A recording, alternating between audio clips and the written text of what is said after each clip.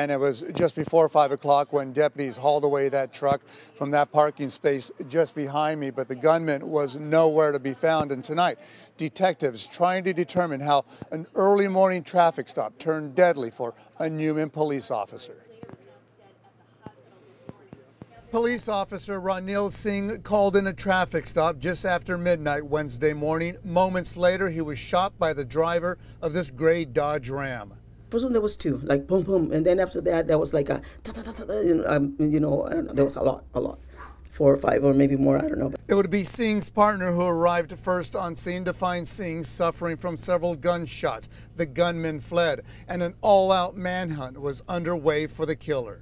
Tragic loss that we suffered today. Not only his agency, his family, but just, the community itself. A lot of people knew him, a lot of people respected him. Yeah, really sad. Especially in a small town. It's never expected things to happen like that. Adriana Vega works in the corner store that sold the suspected gunman beer just before it's believed he shot Officer Singh. There's security cameras capturing these images of the accused killer moments before he committed this horrendous crime. We do believe he's local. We do believe somebody here in town knows him, and so all those little tips, people can remain anonymous. Even if somebody believes that their information is not that important, it might be that missing link that we need to connect the puzzle, put all the pieces together.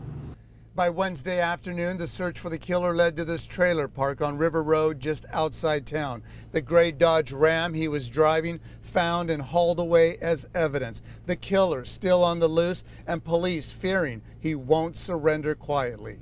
Don't try to make any attempts to detain them, because he's already committed an act of violence against law enforcement, killing a peace officer, killing an armed officer. So we never know what his mindset is.